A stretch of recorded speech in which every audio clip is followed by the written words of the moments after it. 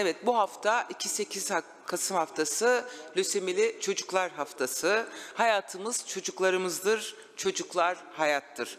Lösemi tabii ki hepimiz tarafından bilinen bir kan hastalığı ve tedavisi olabilen, tedavide başarı şansının %92 olan bir hastalık. Yani önlenebilen bir hastalık ve bu konuda özellikle Sağlık Bakanlığı'ndan tedavi masrafları için bütçeden daha fazla pay ayrılması hususunu defaten ifade etmek istiyorum.